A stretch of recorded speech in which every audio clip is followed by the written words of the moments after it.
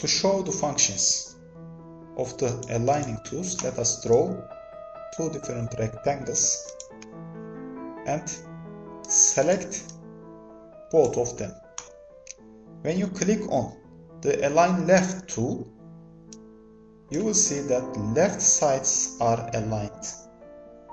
When you click on, let us undo it again, when you click on Align Right tool, right sides are aligned. Let's undo it again.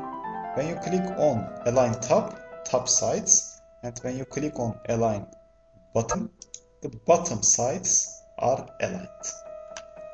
If you click on Align Centers vertically,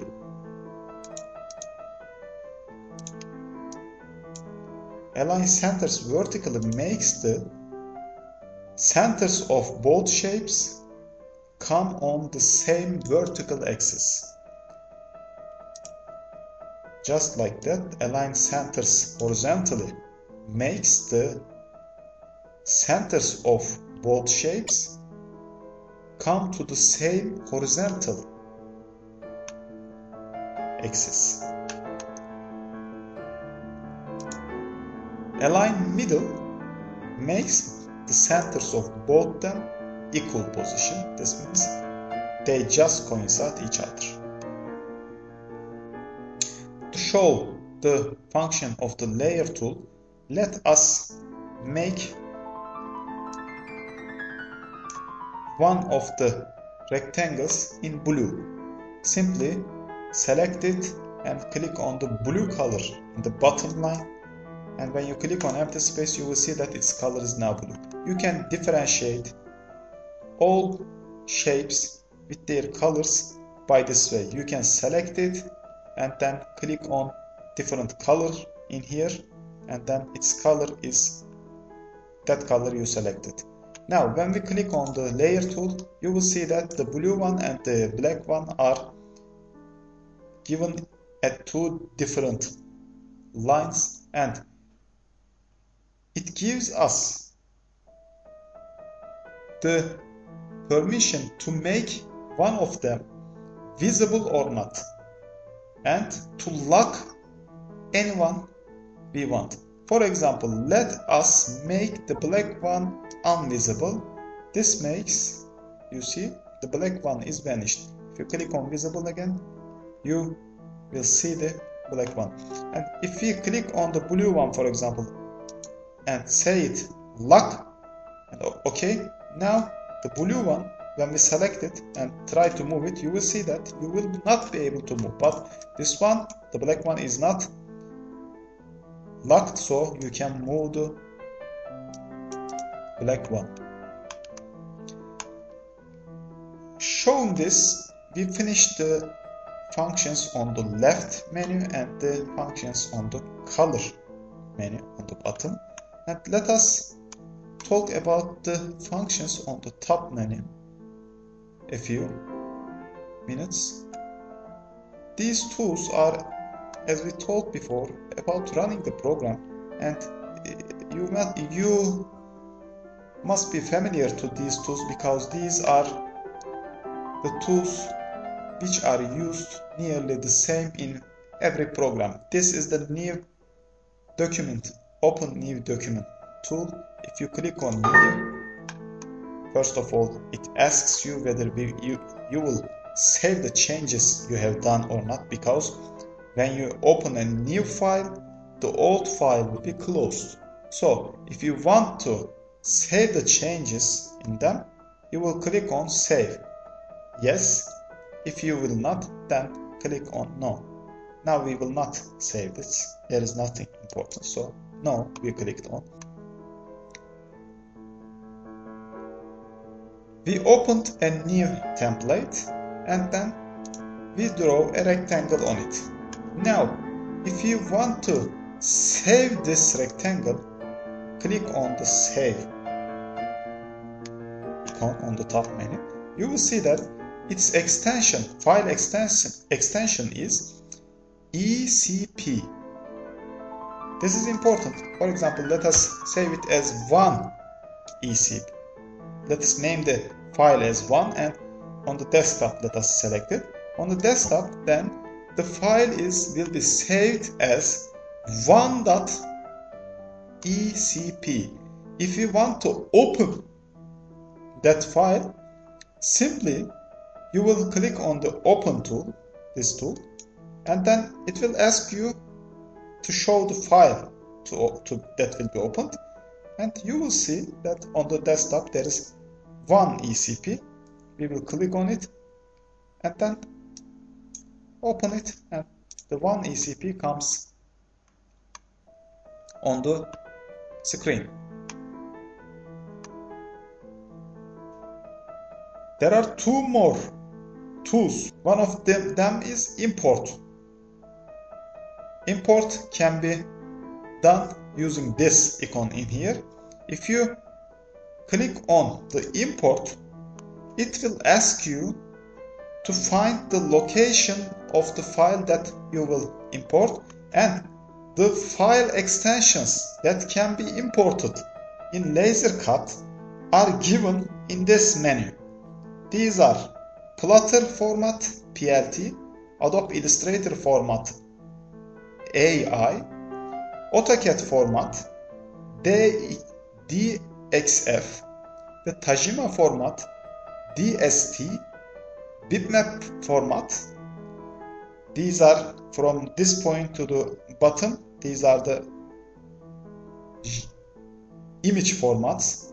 Mastercam, JPEG, you will see GIF files, PNG, TIFF files, and the other image formats are listed in here. You can import these file extensions to LaserCut, and these ones are highly enough because you can convert any file to these extensions. So you can use, this means you can use any drawing in LaserCut software simply by importing it into the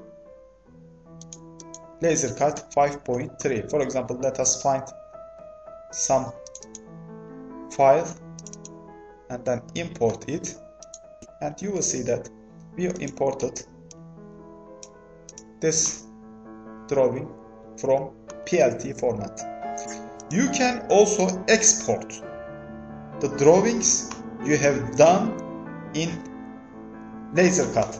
If you have done a drawing in LaserCut, you can do two things to save this drawing. Either by saving, if you click on save, you can save it with the extension of ECP. ECP files can only be opened by LaserCut again. But if you export this simply by clicking on the file option on the top menu bar and clicking on export, it will ask you which format do you want to export it. Let us make it DXF. There are two formats, whether you can use PLT or DXF. Let us use the AutoCAD format and name it as 1, the file name, and let us select the desktop for the place of exporting. When you click on here, now that file is exported as AutoCAD format. Let us clean everything on this template and let us import the one that we exported a while ago simply by clicking on the import from the file menu or clicking on import in here. Import and 1.dxf. Select it, and when you open it, you will see that 1.dxf came to your screen. You can select all and carry it into the middle of the template and then make the template fit on the screen. This tool is the pick tool, as we have been using since the very beginning. This one is the zoom in tool. When you click in this one and select the piece in a rectangle that you want to zoom, then that rectangle fits into the screen. If you click on zoom out, then it will get farther and farther gradually. And let us show the very next tool. This is the pen tool. When we select the pen tool and click on one point on the screen and pull it to another point and leave on the left click, you will see that the table is moved into that direction. Zoom to table tool is when you click on this, you see that the table is fitting on the screen. When you click on zoom to object, the drawings will be zoomed. When you click on this, you will see that the drawing is on a rectangle, and this rectangle is zoomed to fit our screen. This is undo tool, and this is the redo tool, as we have been using since the very beginning. These tools are for the laser operating functions, so we will show the functions of these tools later.